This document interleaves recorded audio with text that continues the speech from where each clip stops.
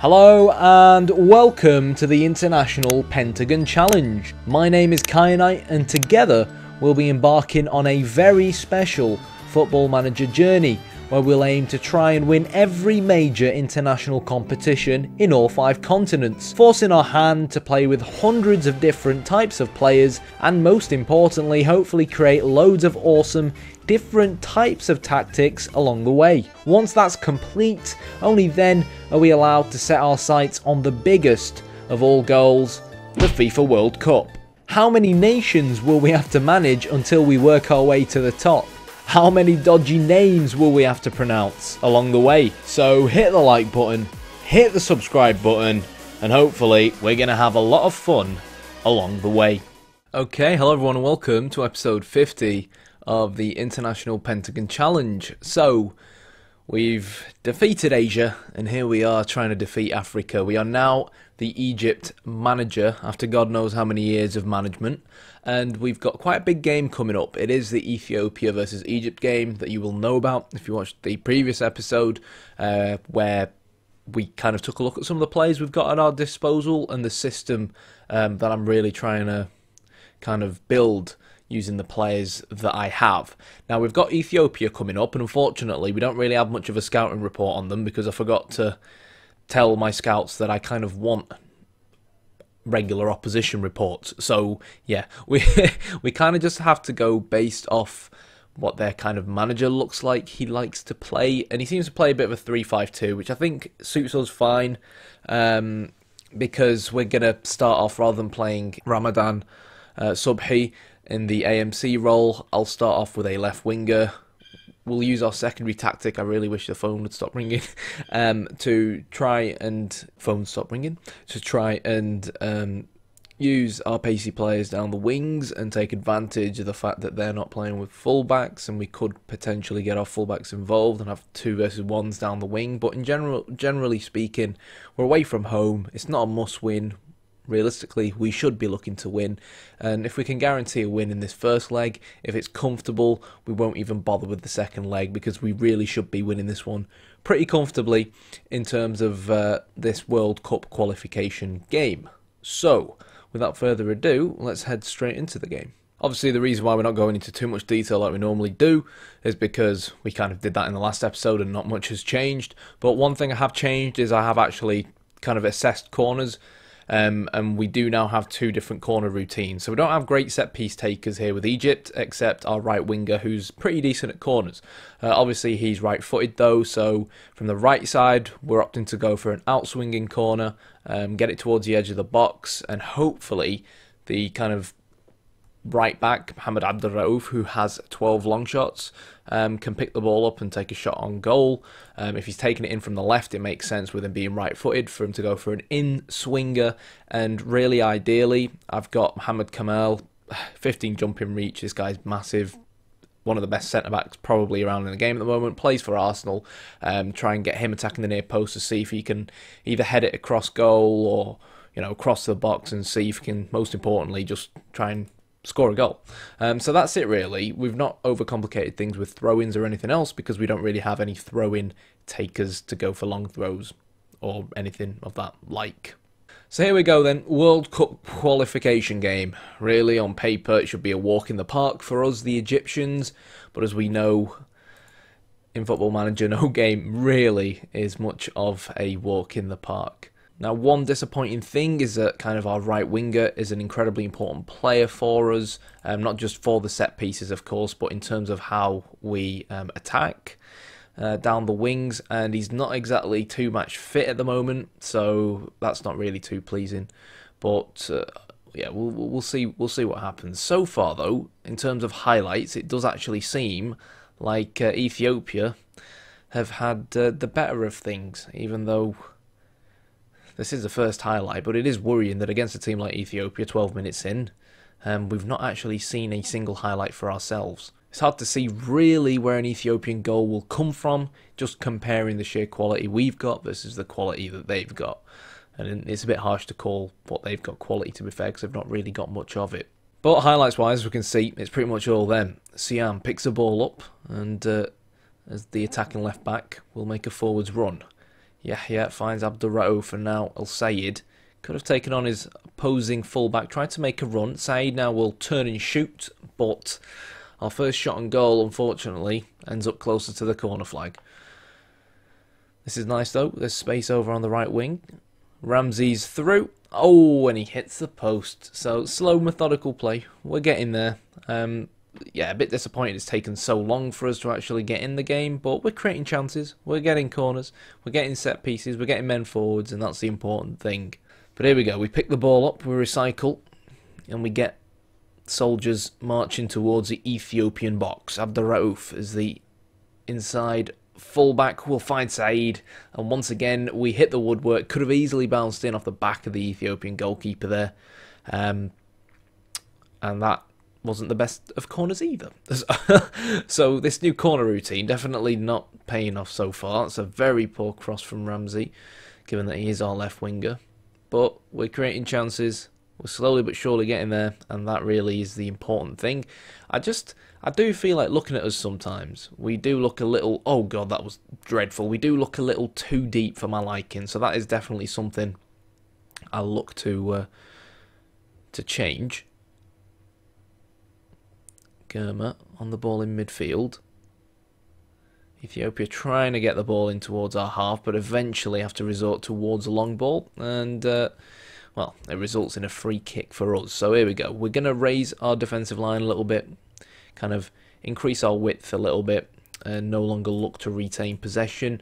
Should hopefully mean we will become a little bit more direct, and start, hopefully, creating more chances on goal. But if it stays like this, you know, going into the second half, I think we might have to gamble and stick a second man up front, because believe it or not, we're approaching half time and we've not created anywhere near enough attacking opportunities. So it's not been the best first half. The good news is that Ethiopia haven't really looked like they've troubled us, and we've hit the woodwork twice. But in general, I feel like we should be creating more chances on goal.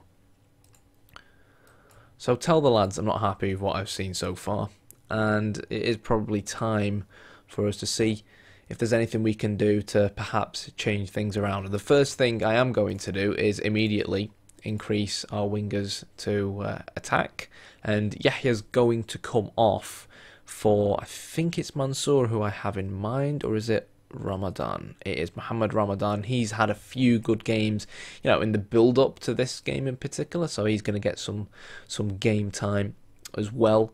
But that is really going to be it. I feel like just continue doing what we're doing, and eventually we will start to create chances going forwards. It's that simple. If we hit roughly the 60th minute and whatnot, and we've still not found a goal, then I can consider maybe bringing on this guy, Hani Hassan. Obviously, you guys will probably remember him from a few episodes ago.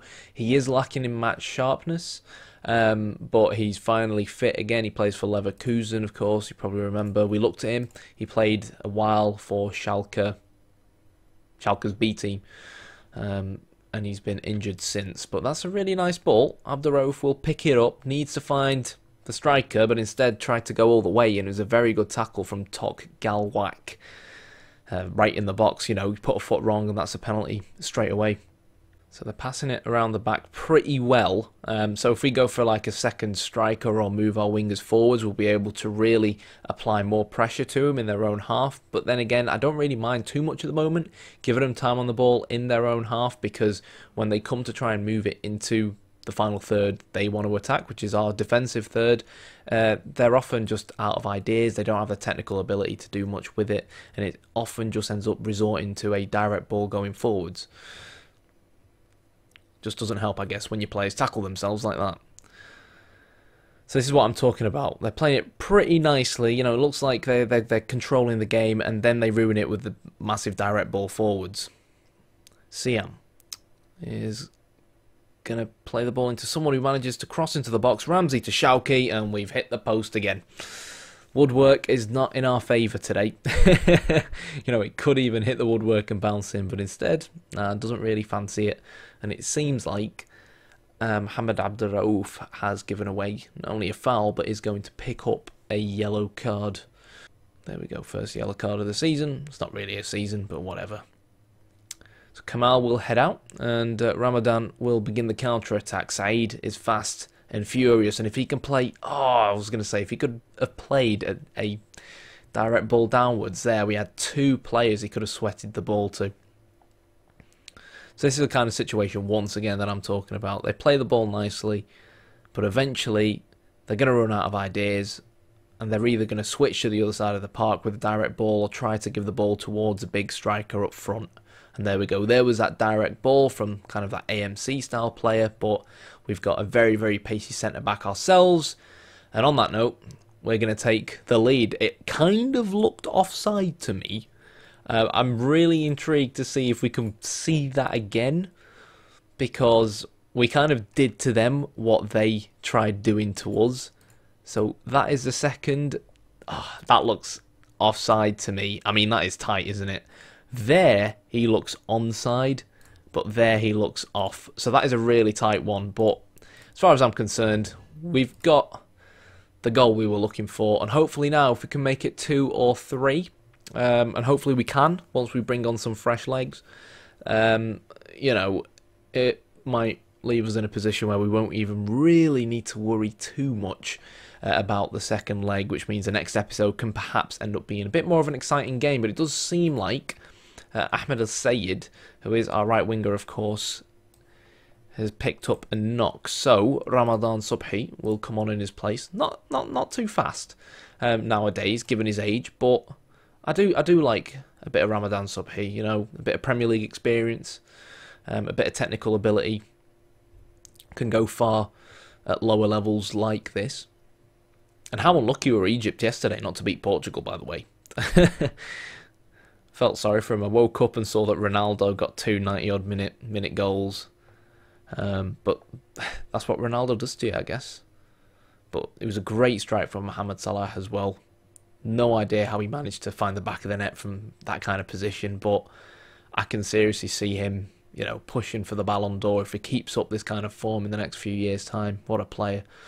Anyways, there we go. Another rubbish corner, but that's... Oh, well, I mean, he's a player. We wanted to pick the ball up on the edge of the box and take a shot, but he doesn't in the end, and then our centre-back gives it away, and Ethiopia can counter-attack. This is why we really need to grab a second goal. Won't make any changes just yet.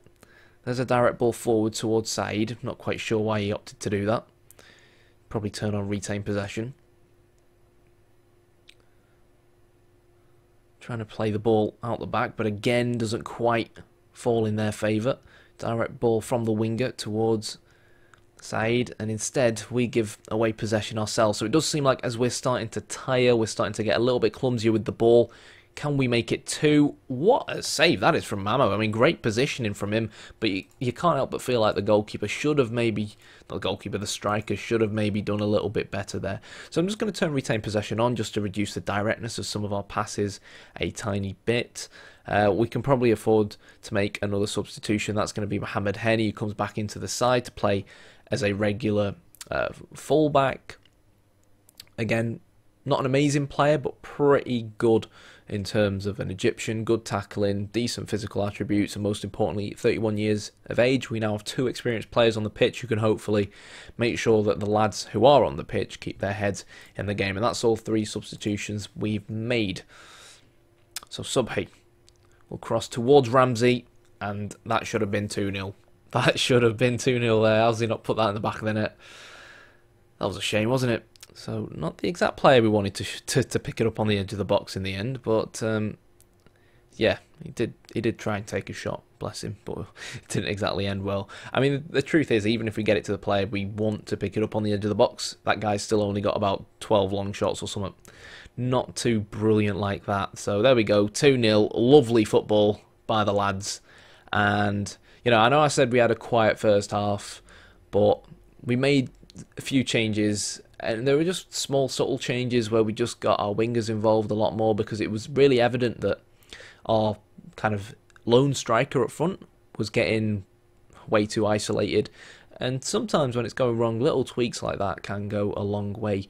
And, you know, I say Ethiopia aren't that great of a side. Yes, they haven't created much against us, but international management, you don't have that much familiarity going for you. It's not as easy. Surely that's a pass back as easy or as simple with as club management in terms of getting players to gel together, especially when you're a new manager. And don't get me wrong, when you go away from home and play against, you know, a country like Ethiopia, even though we are the better side, and they park the bus and play a 4-4-1-1 like they have done, it can be very difficult to break teams like this down. Hani to Ramadan. Nice 1-2. Can we get across into the box? I think we just about can, and that is 3. So there we go. At 3-0, I think there's not much point in making the next episode the second leg. I think we'll put an end to it there. And given that it's 3-0, we'll also drop down to key highlights. But overall, poor first half, followed up by a pretty decent second half, if you ask me. The lads stuck to the game plan. We've managed 3 goals. It could become even more if the Ethiopians aren't careful. And is that going to be number 4? Oh, really should have been there. It should have been number 4. Striker should have done better. And, you know, that more than likely, unless something horrible goes wrong at home in the next leg, it should mean we're into the next stages of the World Cup qualifiers. And, you know, Egypt aren't one of them sides that kind of regularly qualifies for the World Cup, like maybe Ghana in Africa. That would have been a very Japanesque job to take within that continent. That's offside. No? Okay.